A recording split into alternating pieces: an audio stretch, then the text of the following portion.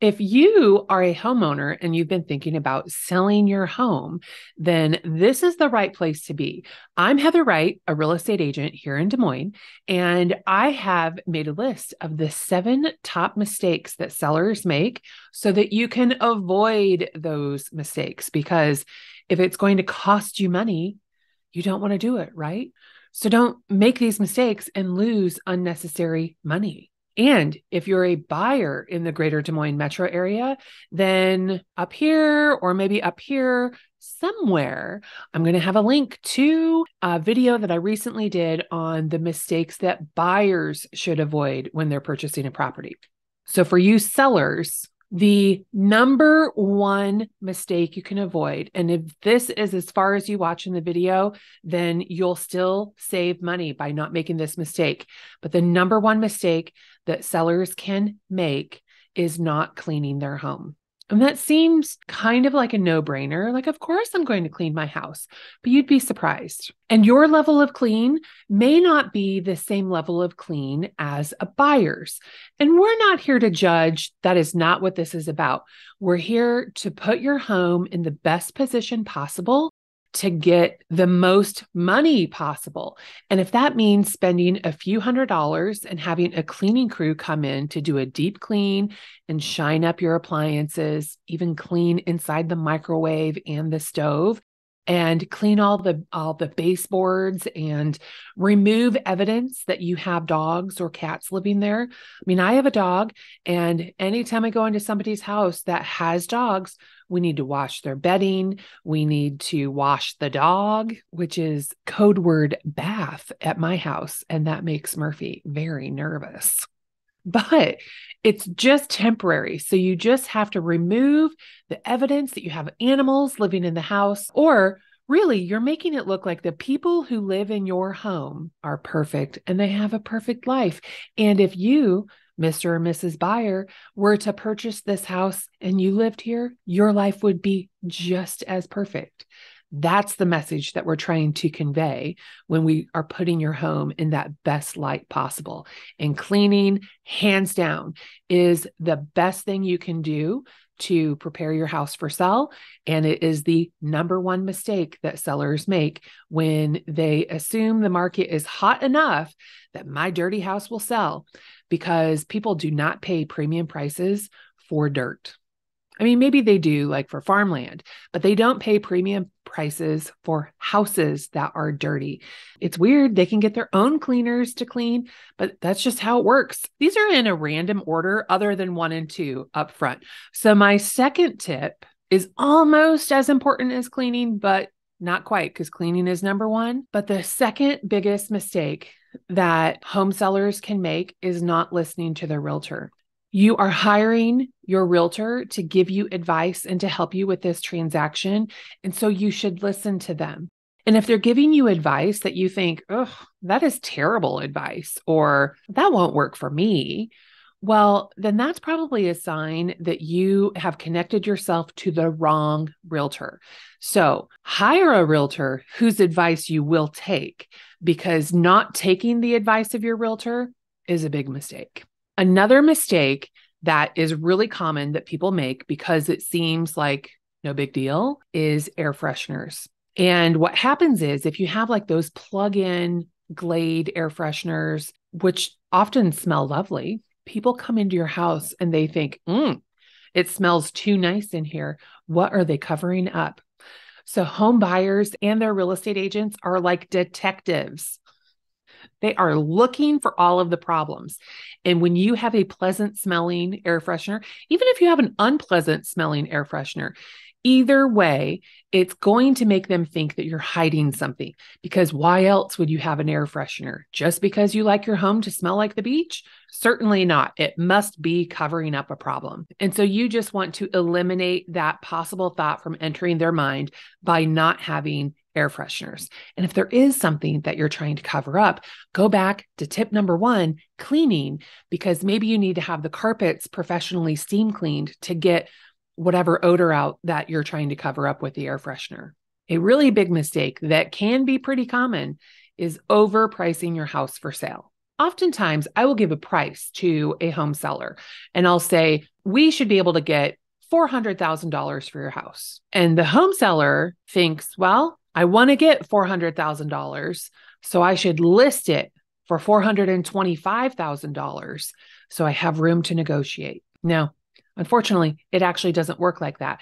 So when you list higher than market value, what you're actually doing is you're eliminating a large portion of the pool of buyers who would be willing to purchase it at the market value price.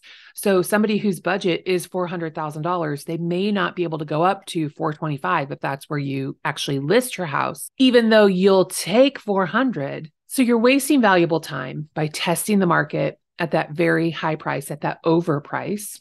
And then you're also attaching a stigma to your property and yourself. So people might think, oh, no way is that house worth $425,000. So then they don't look at the property. And then they might take that thought process a little bit further and they think they're crazy if they think they're going to get $425,000.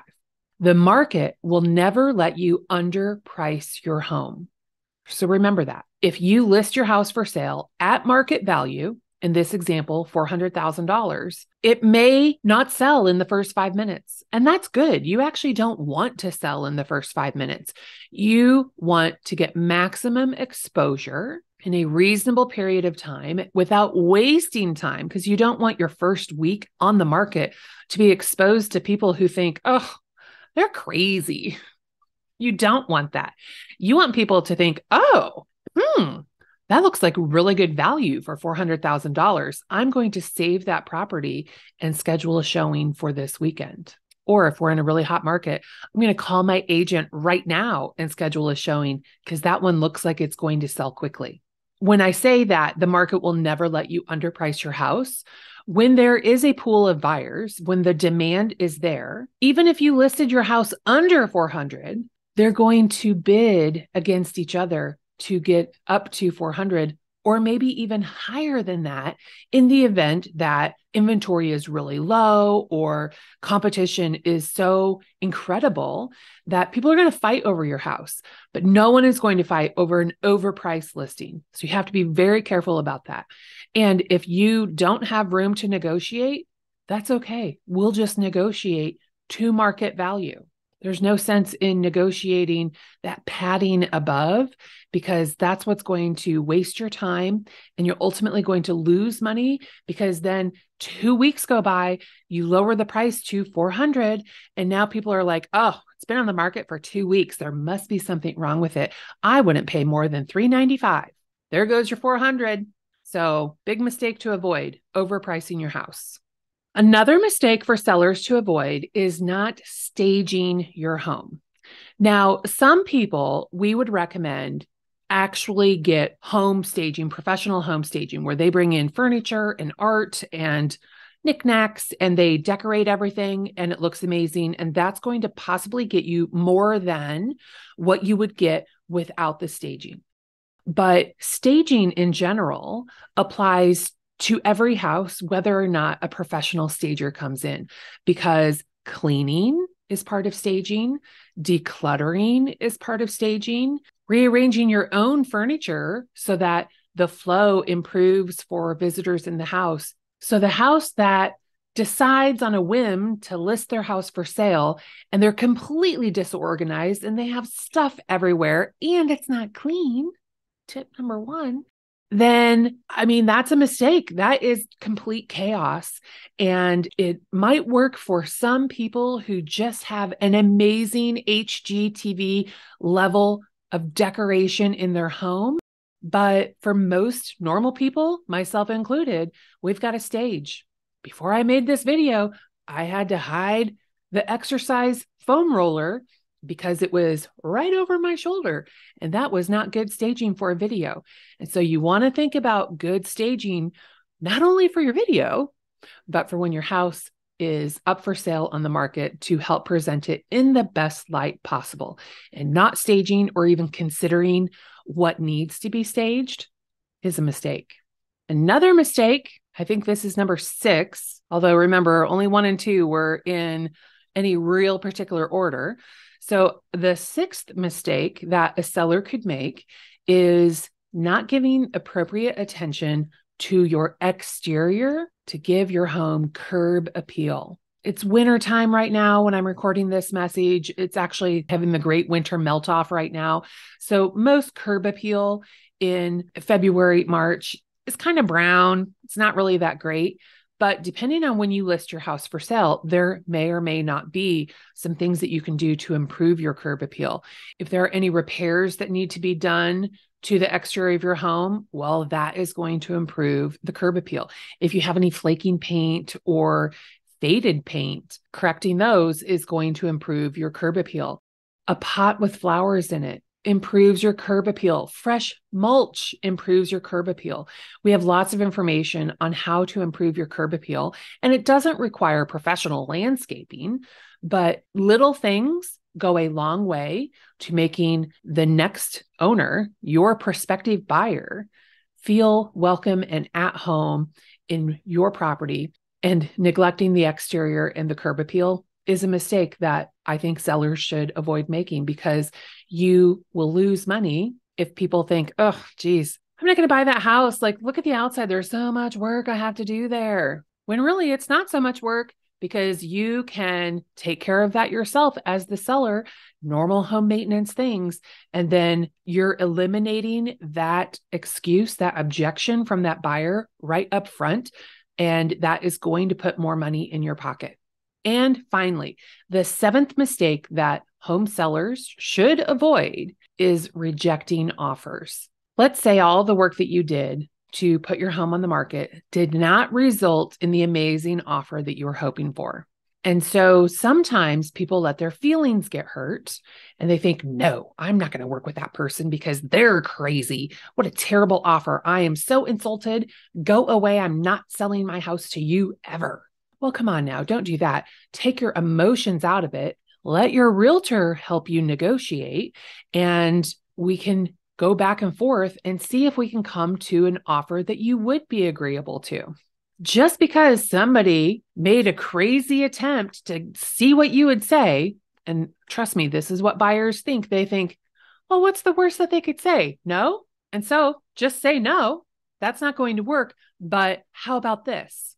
How about that? How about this? How about that? There's a give and take, and rejecting the offer without appropriate negotiation, you might be shooting yourself in the foot, because then that buyer might be offended that you didn't want to negotiate. You know, they put their foot forward. They raised their hand and said, hey, here's an offer. It may not be good, but here's an offer. It's the start of a conversation. And then when you don't respond, you don't continue that conversation, well, you could be shutting the door on a great buyer just because they're not there yet. They just need a little bit of negotiating to get to the point where you're okay with. So that is my final tip for sellers: to not reject offers. Try and negotiate with every offer that you receive. Take your realtor's advice on how to handle those situations, because they're the professional. And I certainly know how to negotiate. And I'm certain that all of my colleagues out there know how to as well, because I work with them on a daily basis. I know that they're all very good negotiators. And if you feel like the agent that you have connected with, you don't like their advice or their negotiation skills, well, you picked wrong. That's it. Those are my 7 mistakes for sellers to avoid making to get top dollar in the sale of their home. And if you would like more information on selling your house, underneath this video, there is a link to download the ultimate guide to selling your house, which is something we provide all of our home sellers.